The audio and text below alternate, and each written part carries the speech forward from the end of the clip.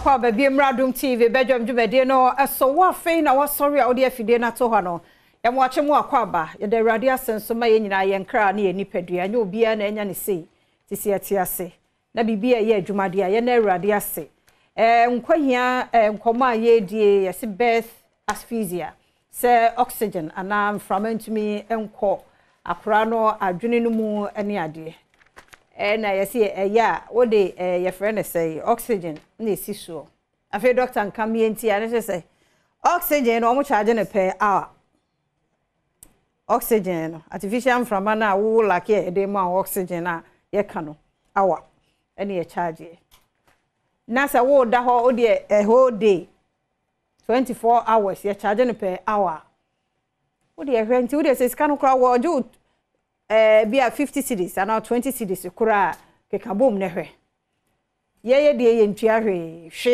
ye humi free o sori adana se a o se de obi da hospital oxygen is tin so don hwe ba ku bia ye charge no one na bia tibinua o sori a de radio ase se ni padua na kwa ni nyina eye adwuma ahokyere na abamu mu abomfia na ade yesin obi ye nchia na mu akwaba many incoming Bismarck akwasinsia ni gina ha no peya ye de Badwam dwumade no ebrewo me mu ache mu akwaba se bibia bokọ de nyame adom na nso e o nyankopon adom ye ho ye papa da ho fine mo medase so de nya bad na nyame adom a ochena yes and a sectoral debate on roads enti ye kwa akodi nkomo de afa ya akwan okay from 2013 yeah President Muhammad take fully charged from 2009 to 2012 yeah on Professor Jodiva Satamis ekambo mubu o mine from 2017 till now yeah kwan ye Ghana say enti ye ma breakdown nso sir near share within the regimes in 8 years no so under the late Professor Mills John Mahama na akwan do se na wo Ghana wo se ye emu se na etimi ye under na Akufo-Addo Dr. Mahmoud Bawumia akwan do se na wo yenya e wo man mu emu do se na so fa ye kan se dia ba be so sada na ye ka se ye ma ne planning ba bia ankoyi etama manfo sisi dan basa se ba bia the moment the papa ku mienu miense nan num ebesi down ba bia na so ya sha se e makwan e kodom sa kwan ni nyina be ka ho ebi ya sha se ye trunk roads ye highways ye rural roads near say ankasa na ye available for aban or saban timi ye within the 8 years no the mudro said we timi aye we hwe nominal figures ne be hwe in percentage ne jai the amount where the overview aye be ma ahwefo ene etiefo then na MPP NDC for na kasa so nyabre aba to details the ntie bi andadwoma ma otimi e bi aba 0 kilometers the ntie bi akufo to me be 0 kilometers no be etibi ati the ntie aba be wie ba yedu so this is a whole discussion sir to ochina join ye chana said what join ye ya wada ma no waka ye ho sa enti ye hwe ye program no de ye NDC ne MPP ena wo so wo mo ba ti ye hwese wo nyina ebeba ya tesa ba ko ye badu obeba bia na ochen yankopon ya aduma de pache ye nkwade ye deye e wo se afia bato no eye based on the waye ene ye hwe e de ato ti we ye hwe akwan wa hu se ya ye health ya ye education ene ya ye dempo ena energy yeah ya sa 3 nti e chena yankopon ya aduma ye road akwan de bia ya kwan akwan bebre say you be a challenge you be a challenge say o me be bia ni ho se ne kwan 100% okay you be a challenge it be strong jibre ne tie bi tie de NDC aye tie de MPP aye tie ne wo mo be ye because o mo mienu nyina press o be mampani ti do obedie no tie ne hyehyɛ ne nyame ya adom ne mu ba akunya na wo hwɛ sɛ esi fom a watwena adwen e de esi ho nti de ye recording wo so pa wo de afato ho that edu ho a wo so de abu akonta nti no kwasi ewie ya no a yes defend media freedom what do me why for how long ni say me the mighty FM nya be kan say me ko be 18 years wow yes and also usi mwache papa way back 2003 for mighty FM back 2002 okay I was Santi Mampo eba ne 1 year na yesha ase call more reception. Okay. Yesha ase pick course. Our reception hono. Yes. What if you baby no abedru baby? Yeah, bedru baby. Ya bo me so pen. Na za we receptionist. O start here no. Yes. Na na wa be presenter. Yes. Wani mu ana wo kure. Tin come no so bebam. E betimi kra ba say ye koya kwa ma be oni media house. No so ya possible gina wo so. Enti ye we nyina sentwe me ya sure say won fa ho totoroto. Ya bo mo adwira. That was 2008 elections. Yeah. Adwira session do ma say. Okay, we adwuma. Yeah, to be specific. Obi pa masum. Wow. Nya o ka chiro bia so na nya ye. Na ka chiro obi nya ye. Wana o ka chiro no. Ebia. To one report it. Wana o ka chiro no. Na mfa. Na election na no. Election, be say 2008 elections. Na hwe wasum free. Yes. Ti say ye wo bi anka ba na wa ye free. Come master edikai kura da. Defend media. Yadwuma ye. Omo bu ye da bia. Ebro nkote ni pra. Omo bu ye da bia. Ni pra. Ebro ni pra. Emu atenie. Wo ye ni atage wo ye ni atage ekwaye ma no nkwa de ni na odi wachi. Oh, okay. Yadwuma ye. Eye se de adwuma ne te de ye hunu no ene ye ka. The MPP diaba, the NDC diaba, the PNCC PPP independent no mni ade de wo mo ka ne ya ba beka. Na wo hwe se de adwuma no te a. Me nua ba ma me papa wo hwe me. Se wonim pa se presidency ho. Wo nya kwan enko ho. Enya ba bia na obi atimi nya kwan ko. Nti ye wo ntam ginani ye obegina mu ama ye ne pani no ene ahwefo ne atiefo. Eno ne yen Enti so yi nsentwefo free bibia mu wo mamu a enye yeda nenti ye adwuma yenso ye ye kunu nom ye yire nom ne ye ma ne ye busua wo ho ne ye beye na papa wo de abufuo because report na ye report no anya wo denti no wo twakwa brane asum na wo de bibia bo ne tirima ma ne tia pa na ne afira amen na ye nua ye de bibia sa ne kon anan na musu nti ne spine wanya problem yin eyema wana ti se ba ye ebia ne se ye gina hai nsem ne bebre wo hono mu a wonte ye de bebro se kase ye de bebro se mpensemu ye de bebro se asemidika enti se ye dwuma ye ne de ye ma information amboye nenti ye ma information ya wo bu ye ma bim kura nam so awuwei ebi ma wu because ye so akọ report bi binti assassination anaso obi ye bo obi pa na so hwe nyame ani mu akoko no because of wo kura sam no kura oni mu ho hwe ba ya bo pa ya ma 2000 binti ya ma 1000 ya ma 5000 binti enipa da sane nyame abo no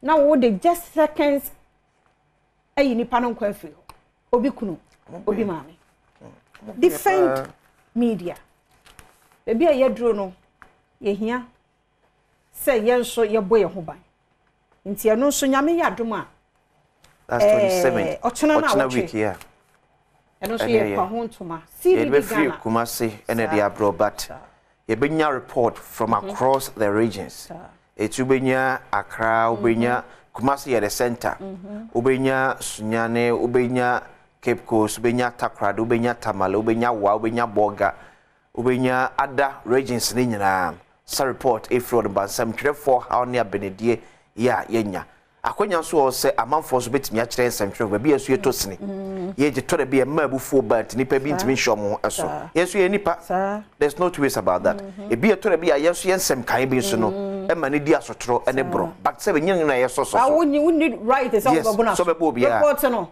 yes enti de ye kan kwasi mi ntwa no fa cheme echina week no yeah nana no matena nkonya politicians stakeholders ahodo ni nyina beba na enkomo bekoso mpanimfo ye mpanimfo won wadi kan wa adwuma no mu acheba be kire de ntia sentro ni ye na adwuma empo enuma ho ba wani kwaso tron sa wono sakano na momo be so ne pachi na ne report bi ade na ko se police station a same say anmo frese ko si say ye so na mo buye eye CDD Ghana and Denmark one mother Roma and adwumadie nyame ya adoma ochina week 27th September ya day eba when ye wo Kumase defend media freedom town hall meeting e wo Kumase enti no munyina mumra meka ye ho because ya na ya ye no mu say de ye beto ba say wo ho ana ye afro ya hwe ho yi o ya hwe hu yi o omo ti bi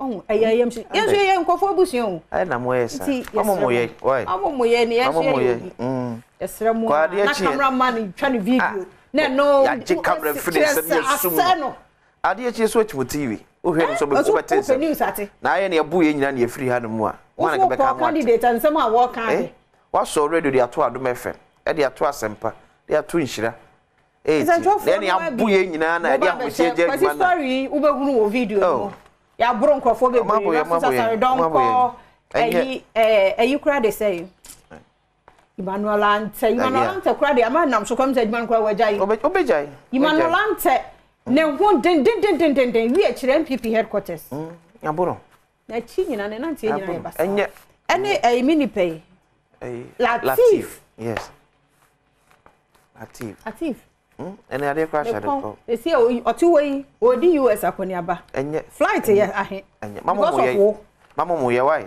ni ye hwie pepper spray gu ye so ni ade a police for so differ enye na make na police ni de ona aboban ti wa hu se we ye ade na se enya twena because ye nyina ye ba ko aduma na ye no na modan ye yi a mo bru ye nti ye beto ade be chi bi wo ho no ma radio nya aduma TV nya aduma bibia nya aduma wo so tifia o ye be hyehyew ede media so Ghana nyina be shate da wo so tifia ye be hyehyew ko strike na ho na mbo wo so ye be hyehyew because ye ba beto abai ye beto abai minim so obi wa targeting century ni bi because won kan sam no money in favor the party o bona ye dey o de ye hwe we mra sisi ase ye da ase papa pa nti mon kan ye ho nyame ye Adom a ochena na wo twe defend media freedom town hall meeting na be koso wo kumase nyina gibre ne hwe na ko online and portals ni nyina so ye beba because wada o ma ye hwe ye fa telegraph de bokata and twas na ja ye communal commission ko be office foforo ano e o bibia ni etu hwe animu ha mo a ye minister for lands and natural resources Samuel Abujida Pofoni e wa ha na chairperson Edema Minerals Commission Mami Barbara enso foni e wa na free President Edema National House of Chiefs so efoni ewam se ogia ohom so voters register bruha table audit demand at IPAC eti kode of so na dey to NDC for him say so mpese ye forensic audit ewe voters register mu a on famra IPAC enhyemde asim na mum nyina ntimi embobo hom high medication cost makes cancer death sentence Dr. Komene can say cancer no boarding eti na ma to the bia nipa bebre ta nam cancer so de efrimunum Ghana sika semni yem kanko ni mpuntu akonanim yem. Yes, the second quarter of 2024, Ghana economy grew by 6.9%. So real GDP value is 45.21 billion Ghana cedis. As I feel the sika semno cost 3 year per daily graphic and anyway by daily guide. Or the Minister for Roads and Highways, Asenso Boache. Banti mamra she you know say our road record unparalleled. Ya mumra sorry. Tsanya mboa ye twa mumra na omumu yenti NDC ni MPP na che say evidence. Banti Senso Boache. On a road minister. On a minister for roads and highways. Tsanya mboa on mo akwan ye dia. Ani omra obi atimva dia secretary debate atina. MPP. Omume to so ho. We no the Bokrata na report. Mumra mo meto so. Na fe mu nkyere de mo aye ne simoni so mo pese mo ye na me so Ghana for ahwe ato ba na simple 2024 elections Baumia pushes for ideas not insurance say bio adapatwa ne atenie emwa oman amanyosem yemfa jusue ene adwempa betimi abom oman tumpon na emmo yentoa CBG for so abamonte de betwa say enye no krese o ton bank no yese ko fobe keka say afre ejabo ya ton bank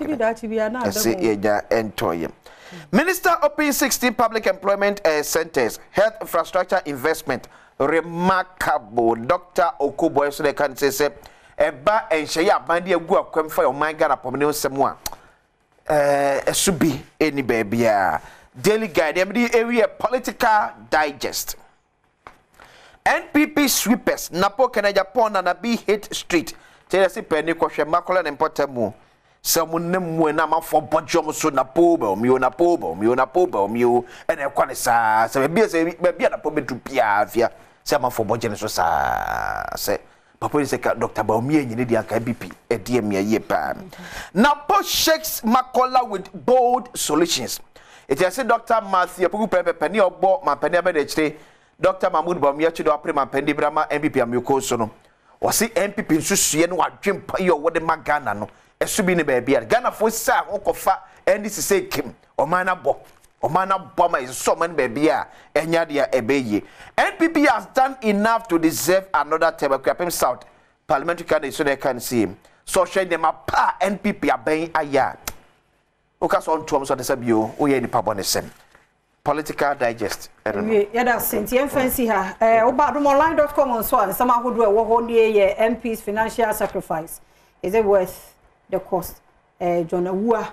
Business and ho and some so no afa some for nandam farmers and so HS vegetables abono abafom and so ho asem Ghana so yenya 500 metric tons grains no efi ECOWAS into buy and some who do be so egu ha no pay fancy ha ye ko na ahudie mo nsem KG1 ankasa radiation edene and all about twas so na for health tips no abawa kwemo ye to so menstrual disorders wo problem wo menses ho atim komo ni ewi a watu ho anamon ni gidie mu nsem anasa ho sepe mambo atma ye crowd de beto so asemi di kan beba sha ene na de mu odu ni aye people's forum ni ewi aye dubawa ya aye fact check okay yes eno offense ni fact check the book can do dubawa ne multimedia Adom brands and the eba it is an open some work nyina no panifo tie o me fact check sa ne no kore ne enye no kore